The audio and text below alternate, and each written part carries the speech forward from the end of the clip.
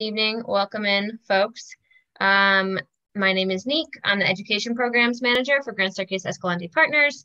We're a nonprofit organization committed to supporting and promoting Grand Staircase-Escalante National Monument and its scientific and cultural resources. We share monument science through educational programs, carry out restoration and monitoring projects, and advocate for land management policies that support the biodiversity of this region. So welcome to this evening's Ask an Expert event. We've started these events as a way to have folks connect with and learn from the many experts who have worked in the Grand Staircase-Escalante region and have expanded our understanding of GSENM landscapes and ecosystems. So real quick, just a review of how to ask questions this evening. You have a couple of, you can use the chat function if you'd like to drop questions and comments. You also can use the Q&A box. So if you click on that little Q&A icon, opens a box that you can put questions in, and I will then pass those along to our presenter. Or you can ask a question verbally. So if you click raise your hand, I'll get a notification and I'll go ahead and unmute you to ask your question. Tonight we have the opportunity to learn about GSENM's Paleoenvironments and what this study of past environment tells us about this region's history, how it's useful for us in the present and future. And we're going to be learning this from Christa Sadler, who is a paleontologist, geologist, wilderness and river guide, and the author of Where Dinosaurs Roamed, Lost Worlds of Utah's Grand Staircase, which is a very cool book. You should check it out. So now I'm going to turn it over to Christa to provide a brief introduction to her work and to this whole paleoenvironment thing, and then we'll open it up to questions. All right. Thanks, Neek. I appreciate it. And welcome, everybody. Thanks for coming and sitting down at this talk tonight. It's really fun to be doing this, although I'm still getting used to the whole virtual talk stuff. I like to see the people I'm talking to. So yeah, I was trained as a paleontologist, and I actually worked as a paleontologist before in the Grand Staircase area before it became a monument. So back in the late 80s. And back then we had no idea just what an extraordinary place it is for fossils of plants, animals, invertebrates, vertebrates, just all kinds of stuff. So it's been really fun to continue the work and get out there with some of the groups and find out what the new stuff is, and to write the book, because I think I learned probably more than I taught in that book. So anyway, hopefully this will be, I'm just going to show you some really brief slides, maybe 15 slides, just to sort of get some of the concepts out, and then I'm happy to answer or try and answer some of your questions. Well, thank you. So let's see, I guess I should share my screen? Yeah. Okay. Let's see, how's this working? Okay. Hopefully everyone can see this. Do you have a way of knowing, Neek, if this is working for people? Yes, it's working. I can see it. Great. They can see it.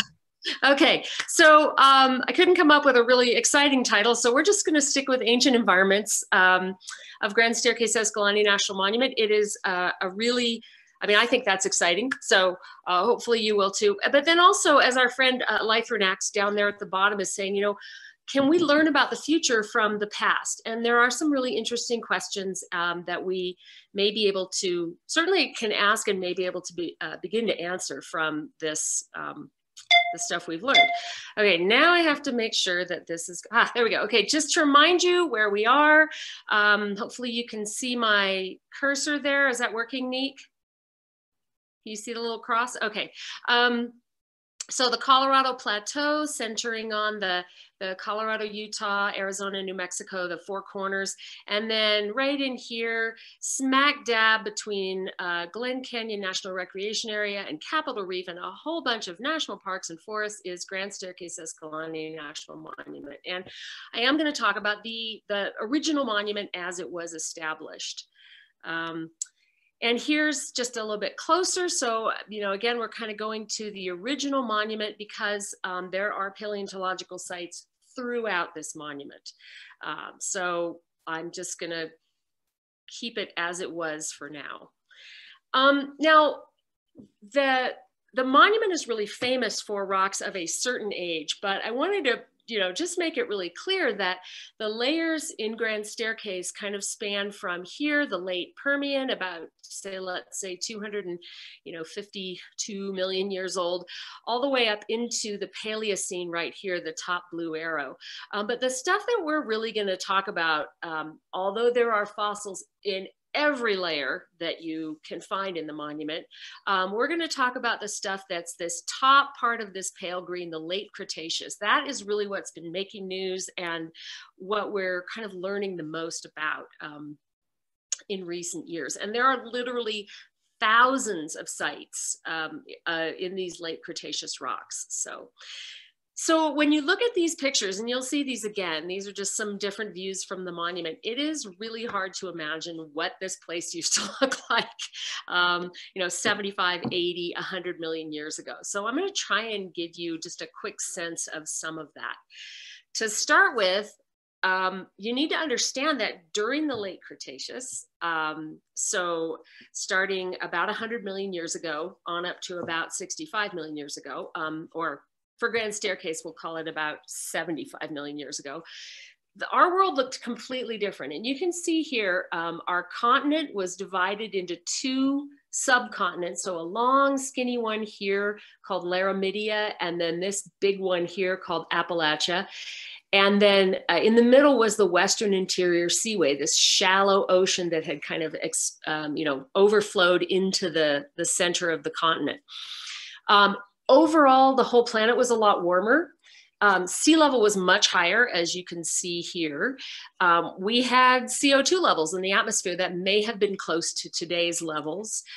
There were no permanent ice caps because of this, and there were conifers at the poles. And then southern Utah also lay at about 46 degrees latitude, and it's 46 degrees north latitude. It is a lot different than that now because things have moved around. I also wanted to point out that there are outcrops of late Cretaceous rocks all over Utah, but some of them are different age. They're a little bit younger. They might be a little bit, you know, covering different parts of the late Cretaceous, but these are really the ones we're looking at right in here in what we now call the Kaparowitz Plateau, but used to be known as the Kaparowitz Basin. Again, if you want to deposit rocks, you can't do it on top of a plateau. It has to be in a low area. So this one's kind of fun. I'll give you a little chance to look at it. If you look at, so up here, each one has a name and a general age. So the Naturita Dakota Formation around 98 million years ago, the Tropic Shale, the Straight Cliffs Formation, the Wahweap Formation, the Kaparowitz Formation. These are the 5 formations that, and the Canaan Peak is a little bit also, the 6 formations that make up the late Cretaceous in the Grand Staircase region. And the reason I put these in here is to kind of show you, you can get a little bit of a time lapse effect of what's going on here with, here you've got, you know, the ocean is starting to intrude into the continent. By 93 million years ago, there's a big wide open seaway. And then that seaway starts to get a little narrower as more stuff is deposited here, whoops, here, here. And then finally, by the time we get to the boundary where the dinosaurs became extinct, that seaway is almost completely dried up.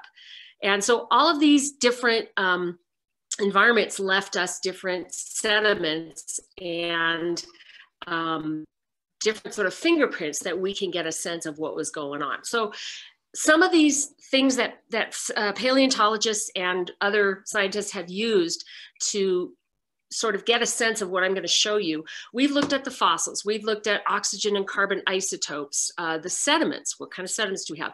Paleomagnetic data. We look at modern biology, botany, and ecology. We look at anatomy of creatures, bone histology, chemical analysis, structural geology, radiometric dating, and there's actually a whole bunch of other stuff too. But these are all things that go into creating our understanding of an ancient environment. So real quick, I'll run through them. The Naturita Formation, also known as the Dakota Formation on the eastern side of that ocean that you saw. This is the Naturita is this kind of middle, so you can see where my cross is, sort of this above this white stuff and below the gray stuff. This is the Naturita. And it represents a time of a rising sea level. And what we start to see is a lot of flowering plants really beginning to take over. Things like modern or relatives, ancient relatives of the rose family, the magnolia family. So a lot of these things are more modern plants. We have conifers further away. We see things like early bee burrows. These are early duck-billed dinosaurs back there. We have horsetails and things like that growing around these muddy areas. And some pretty primitive turtles here, things like that. And then a relative of modern crocodiles here, a goniothelid crocodile here. So about 98 million years ago, this is what southern Utah would have looked like. Right along the coast is out there, and the water is beginning to encroach. Over time, it continues to encroach. By about 93 million years ago, the water has completely flooded, where the Grand Staircase is, and left us the Tropic Formation, this really beautiful gray, what they call the moonscape out near Big Water. And you can see it's a really wide ocean. And this ocean was just crazy with things with teeth, lots and lots of stuff with teeth. We see these guys, these short-necked plesiosaurs, kind of relatives of the Loch Ness looking plesiosaurs. Big carnivorous fish here. We have lots and lots of sharks. These early mosasaurs, these marine lizards that a little bit later in time would become these massive giants. Early marine turtles here. And then you also have things like ammonites and oysters and snails and stuff like this. So a lot of predators in this ocean. So obviously there were a lot of things to eat. But still, and it was a pretty diverse ocean, but not nearly as diverse as some of today's oceans. Less oxygen in the water, stuff like that. By the time we get up to the Wahweap, which is about 81 million years ago, the ocean is now starting to retreat again. This is the Wahweap Formation here. And you can see there's a little less ocean, a lot more land. And it's kind of this soggy, swampy, boggy, still near coastal, but a lot more land now. And we're starting to see some amazing diversity. This is the most diverse terrestrial fauna. So fauna from up on land from this time period in all of North America. So we have interesting, all kinds of, we have conifers in the back again. We have all kinds of interesting flowering plants. We start seeing early hadrosaurs like this guy, A. cristavis. This little weird Struthiomimus is like an ostrich-like two-legged dinosaur. This is a little carnivore here, massive Deinosuchus, this big crocodile or alligator here. And then, lots of other really interesting things. We also have the early sort of Tyrannosaurid that we call Lythronax, the one that I showed the little picture of in the very first slide. We start seeing these shifts in the ecosystem from lots and lots and lots of big predators that we used to see, say, back in the Jurassic, to just one big predator and lots of small predators like these guys here. So things are sort of starting to shift and get a lot more complex. And then by about 74 to 76 million years ago, the Kaparowitz Formation is the most amazing formation pretty much in the region. Incredibly diverse. It is 2,800 feet thick and deposited over only 2 million years, which is an extraordinary thing. This is kind of near where the Blues is. It's actually out near Horse Mountain, but same idea. And you have a little more land, a little less water, but we're still near the coast. But what we have is this massive river system, maybe something on the scale of the Ganges that's coming out of these mountains here and flowing out towards the ocean and braiding back and forth across the land. So you have all these different environments where all these amazing creatures can live. You had, you know, crocodiles here and marsupials up here. You have these crazy looking duck-billed dinosaurs, Parasaurolophus. This is a little tyrannosaur called Teratophonius. He's actually really big, but this is a young one. And 3 different kinds of horned dinosaurs. This is just one of them called Cosmoceratops with these cool like bangs, horns that look like bangs. Again, conifers sort of related to redwoods in the uplands or the away from the water, and then lots and lots of water plants and these smothering vines all over these trees, cypress trees and things like that. Now, a lot of people have suggested that this landscape was a lot more like the southern Louisiana today, or parts of Southeast Asia today. So much warmer, much more humid, much less seasonal than we have today. So the cool thing, one of the questions that, you know, geologists have been asking, paleontologists, so what is the importance of the Kaparowitz Formation and the general fossils that we're finding in the late Cretaceous in Grand Staircase? And I just wanted to show you this. So this is Grand Staircase, the red star. And all of these little boxes are different late Cretaceous sites in the western part of our country. A couple in Montana, up in Canada, down in Big Bend, and this is northwestern New Mexico.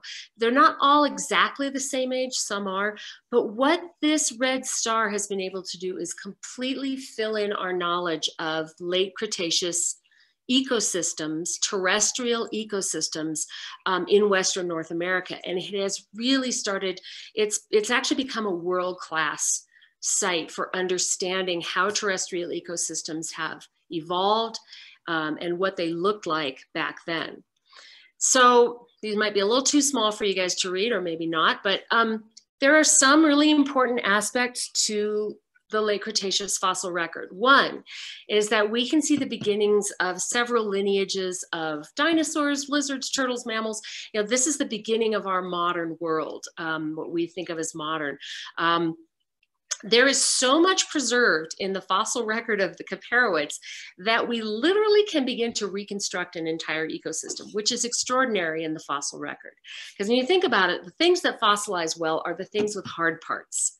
But we've got ant nests and beetle scrapings and just all kinds of crazy things. So we can actually start to reconstruct an entire paleo ecosystem, which gives us a much better idea of what was going on back then.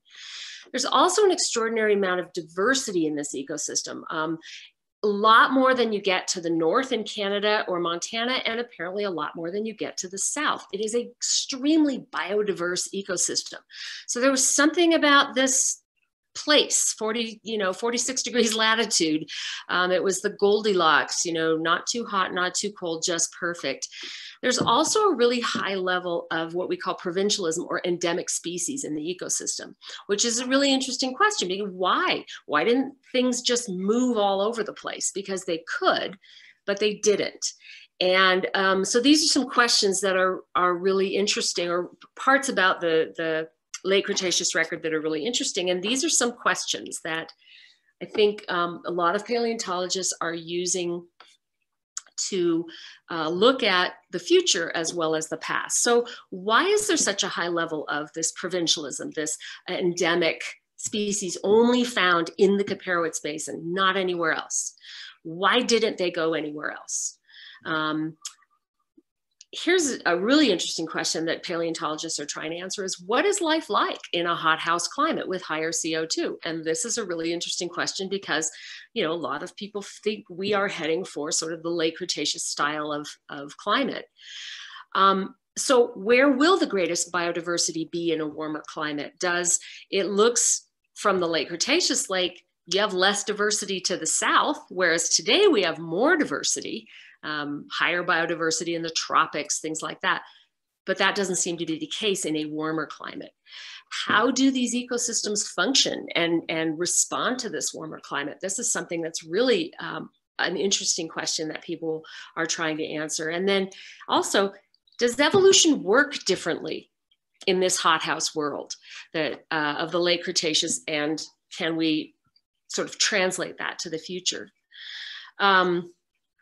This can have implications for everything from agricultural production to management of parks and public lands and all kinds of stuff like that. So it's not that we have the answers right now, but for the first time using the Kapowitz Formation especially, we're able to actually try and we can actually ask these questions with the hope of trying to get some answers and see if there's an implication for our future in this past. And so, you know, I'd like to just end by saying that all of the fossils that are being found in Grand Staircase are really important. And it doesn't matter if we've already found a bunch of things, it's always important to find more. We've only explored probably less than 10% of the monument in terms of how many fossils, you know, fossil sites we've found. And yet we still have one of the best records in the world, and there's only more to learn. So what I would say is places like this, you know, the Grand Staircase, other public lands are really important scientific repositories of this information that can help us not just understand our past, but also possibly our future. And just wanted to remind everybody to exercise your democratic right to vote if you have not already. That's what actually Life Through Next would like to remind you. So that was a really quick look at the later stages of Grand Staircase, but thank you so much. And if you have some questions, I would be really happy to try and answer them. Great, thanks so much for that introduction. Always excited to nerd out about paleoenvironment. The first question for you is this amazing Kapowitz formation here. Why or like what are the hypotheses, if it's not known for sure, why was there such a high rate of sediment deposition during that period? Well, you had a basin that was subsiding or sinking down. So it's going lower and able to receive more sediment. And it was sinking fast enough that all of that sediment that was coming off the mountains to the west with, you know, those big rivers, the big sort of Ganges style river system, just kept dumping stuff into this basin. And because the basin kept subsiding, it could keep receiving more and more. So it's a really unusual, I mean, that's how these things occur, but this is an unusually fast amount of deposition for such a huge pile of sediment. So, and things, what it also means is that things got buried quickly so they could become fossils really easily, which is another reason we have such an incredible, you know, representation of the ecosystem. And earlier you mentioned this whole Kapowitz Basin versus Kapowitz Plateau. Is it called the plateau because everything else has eroded around it now? Yeah. Or, okay. Yeah. So it was a basin, but now. It was a basin, now it's a plateau, and all of the stuff that happened to, you know, lift up the whole Colorado Plateau and then the little plateaus within the Colorado Plateau, that all happened much, much, much later than all of this. That happened within the last, you know, few tens of millions of years as opposed to 90 million years ago. Oh yeah, so basically just yesterday. Well, geologically, yeah. Go to the bottom of the Grand Canyon. Older. All right. Ken says, we drove over to Kapowitz just a few weeks ago, not knowing what we were seeing. Are there any plans for some interpretive services for that area? Well, it would depend where it is that you were driving. I don't know if it was like Smoky Mountain or some of those areas. I know drive that over Smoky Mountain.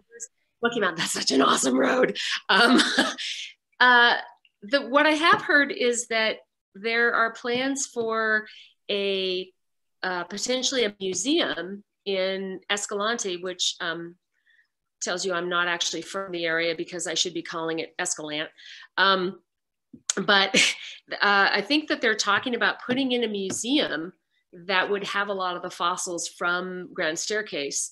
And it's probably, you know, years away yet, but they have talked about it. The other thing I would recommend is just to go to the visitor centers. The visitor center in Kanab is really good, shows a lot of the geology. The visitor center in Escalante has a lot of great information. And then also at Big Water, there's really nice dinosaur exhibits and other fossil exhibits there. I have not heard about anything like a plan for an interpretive, signs across the monument or anything like that. But might not be a bad idea. Let people know what they're seeing. Sure, great. So one of the questions that you presented at the end of your little presentation there was about sort of this question of, does evolution work differently in a hothouse world? So could you share more about that? Like, what are some of the hypotheses about how evolution might function differently? What are the implications of that?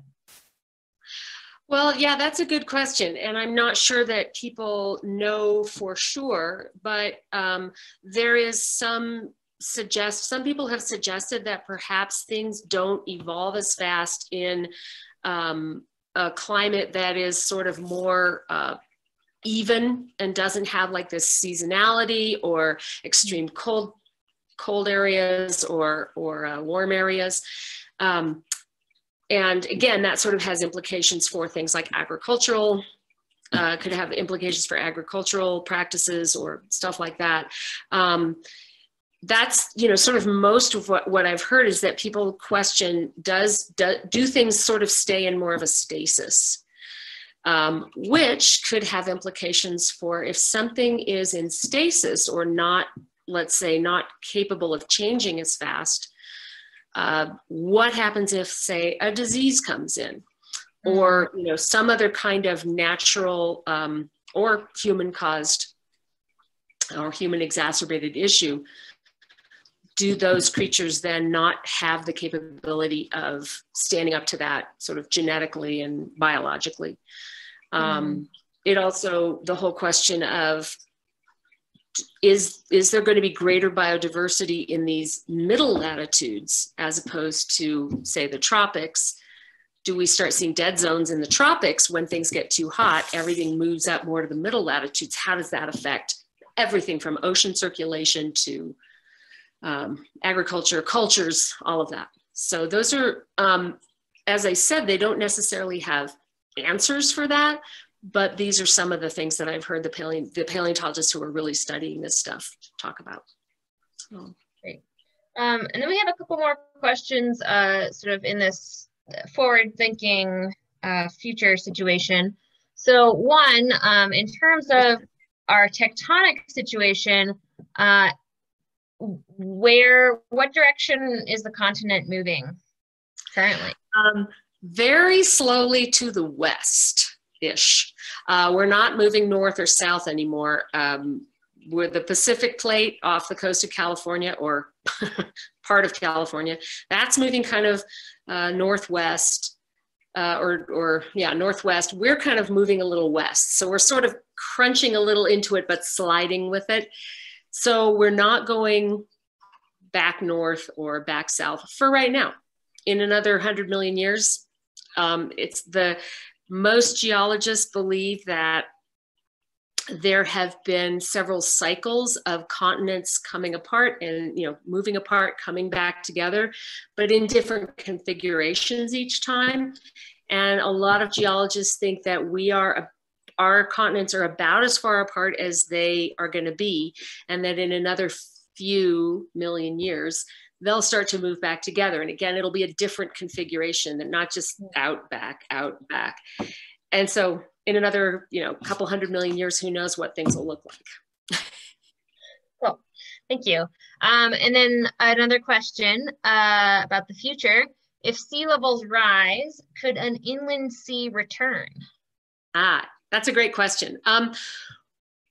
Areas will get inundated, but probably not the inland sea. One of the reasons that there was an inland sea back during the late Cretaceous is that, hopefully I can explain this with my hands.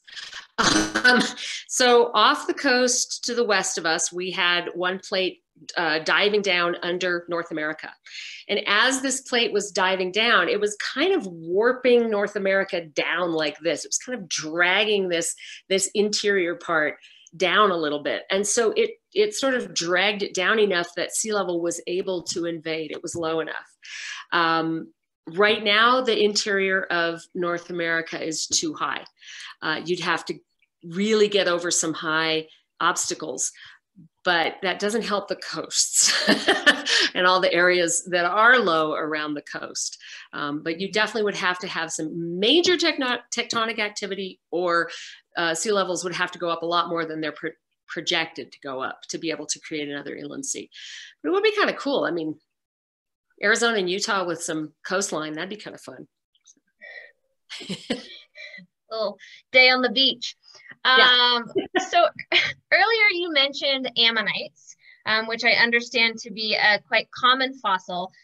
So why are ammonites interesting to paleontologists, and how, you know, why are they helpful or for studying paleoclimate? What's interesting about them? Well, is Alan watching this? No. That was my question. Oh, it was? Okay. So Alan's an ammonite specialist, so he loves ammonites. So I thought, oh man, he's testing me. So ammonites are a really common fossil in a lot of areas. They're related to octopus and squids today, kind of distantly related to nautilus. And they tell us, they're really, really, really useful for telling time, especially. I mean, they can tell us something about paleoclimate, but what's, I think, more important for ammonites is that they can tell us about time, because ammonites evolve really quickly and they change as they evolve. You get different species or different subspecies, and each one looks slightly different, but they exist within a really narrow range of time. And so rather than having one species of ammonite that goes for 50 million years, you have a bunch of different species. And when you find particular ammonites in a sediment, that tells you that those sediments are X years old. And so they're really, really, really useful for basically as a clock, as a way to sort of tell, to narrow your rock layer down into finer and finer and finer time periods.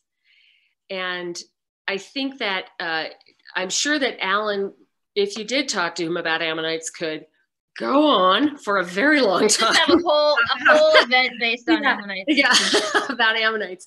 I think they do help you a little bit with paleoclimate, or if not paleoclimate, sort of different depths in the ocean, things like that. Ammonites didn't exist in super, super, super, super deep areas, but some may have been a little more near shore, some a little further offshore, things like that. So cool. Thank you. We have a question about what types of protections exist for fossils on the monument. That is a great question. So within the monument itself, you have to get, permits to be able to collect anything, basically. Of plant material, invertebrates, or vertebrates, the vertebrate fossils are much more protected when you are not in a monument or a national park or something like that. There's something called the Paleontological Resources Protection Act, PERPA. And basically what it says is that vertebrate fossils have to be found on public lands, not private land. Private land, anything goes. But vertebrate fossils found on public lands have to be excavated by, an official institution. They have to go to an official institution. They can't just be picked up by anybody, and it's very illegal to take them. So with the monument, you have to get a permit, and that permit, they're going to ask you, who are you working with? Are you just sort of Joe anybody who shows up and says, hey, I want to go pick fossils? With lands that are public lands but not protected under monument status, the protections are greatly decreased. They are they'll allow people to go and pick up invertebrate fossils with much less oversight than they would for a monument, under monument status. One thing I will mention is that petrified wood is actually not considered a fossil. It is considered a mineral. So it has a whole different sort of permit process, and it's under a whole different category. And there's definitely less protection, again, in lands that are not protected by monument status for things like petrified wood. And you may or may not know this, but there is a really, really amazing petrified wood deposit out near the Circle Cliffs in the eastern part of the monument.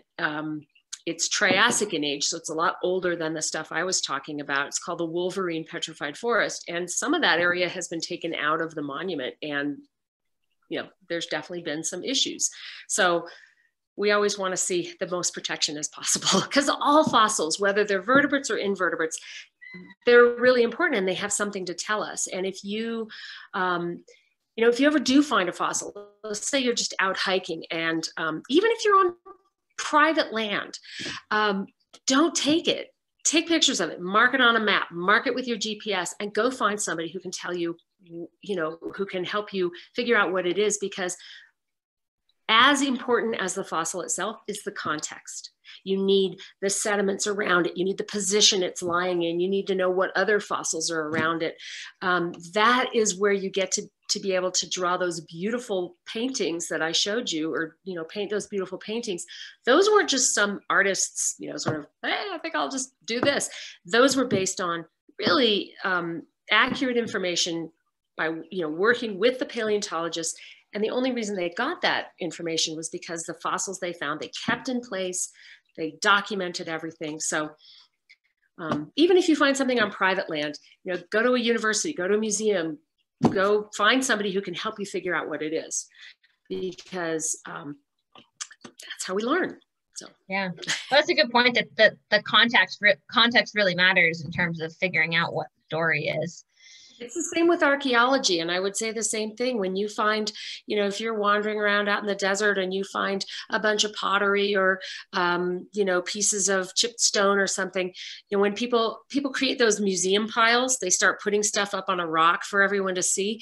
And the archaeologists see that and they're just like, those are useless. Those are completely useless to us, because you need the context of where it was found, what it was doing when it was found, and what's with it, to make it scientifically useful. Okay. We have another question. So the burning coal seams up on Smoky Mountain, are those from the Cretaceous? Yes. Excuse me, George. My cat wants to go out. He's crying. He's this enormous cat who has this teensy little voice, and it's very silly. So the coal is from the Cretaceous. The coal is in what's called the Straight Cliffs Formation, and the Straight Cliffs Formation has 4 different sort of divisions, and that's what makes up the Straight Cliffs outside Escalante. So the coal is formed from the Straight Cliffs Formation was laid down on the coastline, these swampy areas, as the water's kind of receding a little, and all the vegetation that's growing there dies and settles in and gets buried by more sediment, and more vegetation ultimately turns into coal. So those coal seams are definitely from the Cretaceous. The burning part of it is not from the Cretaceous. You can have coal seams burning for hundreds or possibly thousands of years, but probably not 90 million. So a lot of times those coal seams, there are coal seams all over the Southwest, and they'll catch fire in a few different ways. Often it's from a lightning strike that hits the ground and transfers to those coal seams. Sometimes it's as far as we know, sort of spontaneous heat from being, buried or something like that. I don't actually know how long those have been burning, but it's a long time, because I've been here 35 years and they were burning 35 years ago. So, wow. Yeah. Thanks. So earlier you mentioned that this area, in terms of fossils, shows that during the late Cretaceous, there was a really high amount of biodiversity compared to what we know about other areas, north and south. So can you share a little bit more about I guess like what hypotheses exist for why this was such a flourishing, diverse environment? Yeah, it's and this kind of goes along also with some of the ideas about why critters didn't go to the north and south. Like there don't seem to have been any huge barriers to traveling, you know, up to Canada or down towards Mexico. They could have gone wherever they wanted, but it appears that everything from the nutrients in the ecosystem to the climate, to the sort of geography, what was going on with these rivers flowing off the mountains, just combined to create that Goldilocks scenario, you know, that this was just perfect. Why didn't they go anywhere? Well, there have been hypotheses, you know, maybe there was some big geographic barrier that we don't see, or et cetera, et cetera. Maybe they just didn't go anywhere because it was perfect. Why do you need to go anywhere else if it's perfect here? And so I think that, you know, most paleontologists seem to think that, you know, this was the perfect place to be. The climate was perfect. It wasn't too hot. It wasn't too cold. Not a lot of seasonality. We find they've done these really interesting studies where they cut a cross section out of a big, you know, like a leg bone of these big horned dinosaurs. And they do a thin section and then look at the histology, or how the bone grows, look at it under a microscope, all this stuff. Well, they've compared the dinosaurs from the Caparowitz region, the Grand Staircase, with pretty much the same dinosaur from the north, like in Alberta, Canada. And what you find, dinosaur bone is a lot like tree rings, and other bones do this too. They'll show rings as they grow if there's something that stops them from growing. So maybe it's the cold season when there's less food, or they hibernate, or, you know, there's some kind of stressor. Maybe it's a dry season, something like that. Well, what they find is that the bones of the Caparowitz dinosaurs completely ringless. These guys were just growing all the time. And the bones up in Alberta or further north in Montana, those bones have those rings that show that there were seasons when things didn't go quite as well. Doesn't necessarily mean they were starving. It just means that their bones express a period when there maybe was a little less food or something like that. Also, we see turtles, massive. I mean, some of these turtles are like 3 feet long. That is a sign of a warm climate. That is, you don't see turtles that size in Canada, you know, today. So between, you know, it was the perfect latitude, it was the perfect elevation, it was just the perfect sort of ecology for things to be super diverse, and for critters to be like, not want to go anywhere. I don't want to go anywhere. You know, this is great. So makes sense. Cool. Thank you. And then kind of related to the ways that bones can tell us a little bit about what's going on, perhaps climatically. I was wondering if you could share just a little bit more about, since we don't have direct measurements of temperature and other climate indicators from, you know, 70 to 90 million years ago, what are any sort of listed some of the tools that we use? How do we infer climate data from those proxies? Right. Like, how does that work? Yeah. I mean, obviously, I know it can be different for different proxies, but right. And some of it is inference from, okay, one of the important things that we use, which is not always a perfect proxy, but is the idea of looking at the modern world and seeing where creatures live today or where plants live today, and saying, well, it doesn't necessarily say that conditions in the past were the same as the modern world, but things that happened in the past generally, or things that are happening in the modern world a certain way probably happened in the past a certain way. So if you find 3-foot turtles living in tropical or subtropical climates today, there's no reason to suspect that 3-foot turtles would be living in a frigid Arctic climate 90 million years ago, or 75 million years ago. Sand moving in a river today probably moved the same way it did 75 million years ago. So that whole concept of we used to call it the principle of uniformitarianism, the present is the key to the past. That's not exactly correct, because that implies, a lot of people mistake that to mean that conditions in the present are exactly the same as they were in the past. We've had ice ages, we've had hotter, colder, that kind of stuff. But the way things generally work, an animal that has super sharp teeth in the present and eats meat and their teeth look like this, their teeth are probably going to look the same in the past as well. So that's one thing we can do, is look at the kinds of plants we see. We see palms in the Kaparowitz Formation. Well, we don't find palms in Alaska. I mean, you probably do in Anchorage because somebody planted them there, but basically, naturally we find palms in these tropical, subtropical climates. We find these smothering sort of moonseed vines that are more of a subtropical temperate plant. We find, so plants are a really good proxy to give us a sense of what the climate might be like, because they can't move. Animals can move. Humans are a terrible proxy. We live everywhere. So another thing that we can use are things like oxygen and carbon isotopes.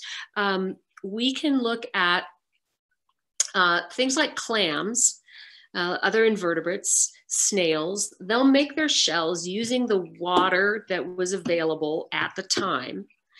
And depending on what kind of isotope we find in those shells, that can tell us if the water came from glacial, a glacial source, or just a rainwater source, things like that. So that's another proxy that we can use, is a sort of a chemical proxy. So there's a few different proxies like that. And again, none of them are a guarantee because we weren't there. But if the isotopes, show us something in the present, there's no reason to assume that it wasn't that way in the past also. So those are so the principles are the same, and that helps. The principles are the same, exactly. Great. So we have a question about what critters are around today that we can connect back to the Cretaceous? Oh, like they came from the Cretaceous. Almost everything you see had its start in the Cretaceous, especially the late Cretaceous. Birds, right? Birds are the first true birds that we see, kind of related to modern birds, we start seeing in the late Cretaceous. Yeah, the earliest bird, Archaeopteryx, back in the Jurassic, but that thing was not really a modern bird. Mammals, we see the first, sort of more modern mammals in the late Cretaceous. So yeah, pretty much a lot of these modern forms that we have today had their appearance in the late Cretaceous, or, certainly even a little bit further back than that. But the late Cretaceous is when we first start seeing things. It's like, if you walked around during the late Cretaceous, like, yeah, a little familiar. I mean, obviously mammals have changed a lot. when the non-avian dinosaurs, became extinct and disappeared, the mammals were just like, yes, it's ours now. So they kind of went a little crazy, but we see the beginning of it back then in the late Cretaceous. So. And my understanding is that the monument is actually a great resource for mammal fossils as well, even though dinosaurs get all the they're all flashy, but I've heard that there are some great mammalian fossils as well. Absolutely. Let's see. I took some notes because, I wrote that book a few years ago and my brain is such that, I can't remember anything. So I was writing down some notes about, there's something in the Wawheat, there's something like 33 different species of mammals. And that was when I wrote that, but that was as of 2015. So they probably found even more. There's incredible mammalian fossils in the monument, in these late Cretaceous rocks, and even more than that. I mean, the lizards, the crocodiles, the turtles, even things like clams and snails and oysters can tell us stuff. The dinosaurs definitely get all the press, and it's reasonable, but all of these other creatures often tell us more about a landscape than the dinosaurs do.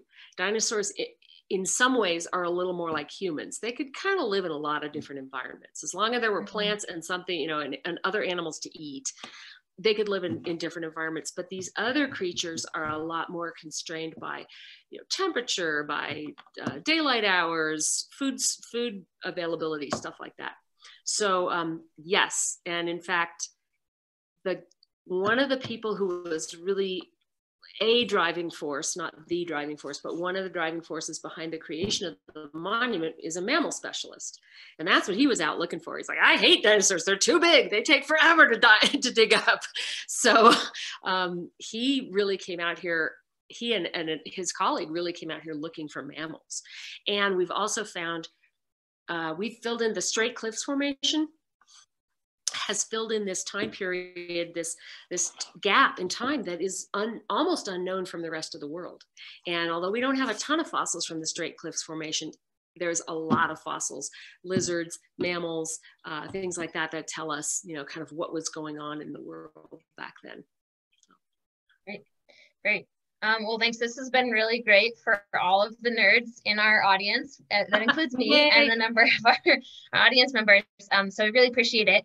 And definitely, if you are excited about this, folks in the audience, Christa's book is a very good read. It's a great coffee table book. There's some nice pictures, a lot of really good content. So I highly recommend. And I want to end with this question. Do you have a favorite species, a favorite find from what's been found on the monument? Oh my gosh. I'm not sure that I could say that I have a single favorite. I will say one of my favorite things that I found was actually an ammonite. And I think part of the reason that I like the invertebrates, things like ammonites, is that you get the whole thing and it looks like what it's supposed to be. And they're beautiful. They're works of art. They're like little sculptures, when you see these dinosaurs that are, 20 feet long or 40 feet long or whatever, and they're all perfectly recreated, believe me, they did not come out of the ground looking like that. And in fact, if you're wandering across the desert and you find something, you're like, oh, I found a skull. I guarantee you it's not a skull. If it looks like what you think it should be, it's probably not that actual fossil, because there's so many bones and so many parts to these things. But an ammonite looks like an ammonite. You get the whole thing. So I think those are some of my favorite things to find are the little invertebrates, because you can just pick them up and go, wow, it's a whole, oyster or clam, and it looks like what it's supposed to be, and you get the whole thing. So. Thank you. That's a good answer. I like it. Well, once again, thank you so much for sharing your knowledge with us this evening. And thanks everybody for coming and listening, and get out there and go hiking. And if you find something cool, let the scientists know. And you never know, you might be part of digging it up, or they might name it after you if it's something new. You never know. You never know. All right. Take care, everybody. And we hope to see you next time. Bye-bye.